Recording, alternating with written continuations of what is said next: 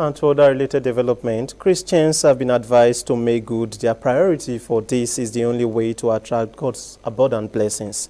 This was contained in a statement by the senior pastor, Hour of Restoration Ministry, Pastor Cornelius Aruna, at the graduation ceremony of Kingdom Giant Ministry School in Abuja. ITV's Faith George completes this report. It was an intense worship at the Hour of Restoration Ministries as congregants celebrated God for his benevolence.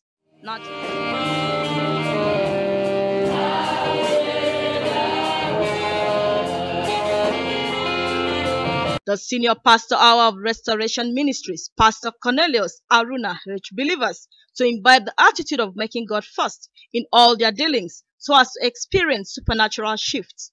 As he took his reading from the book of Isaiah, chapter 60, verse 22. What do we mean by supernatural shift? It means moving from little to the realm of thousands.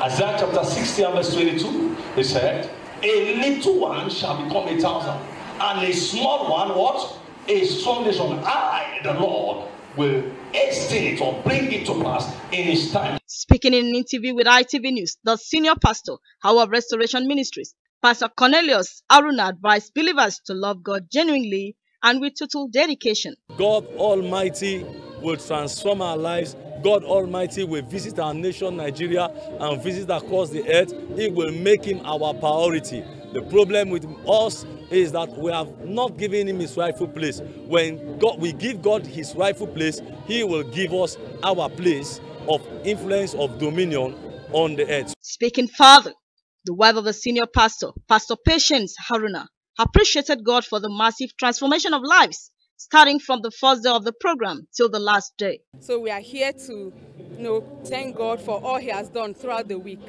The event also witnessed the 6th section of graduates from the International Gathering of Kingdom Giants Ministry School and the ordination of deacons and deaconesses have been raised to lighten their work.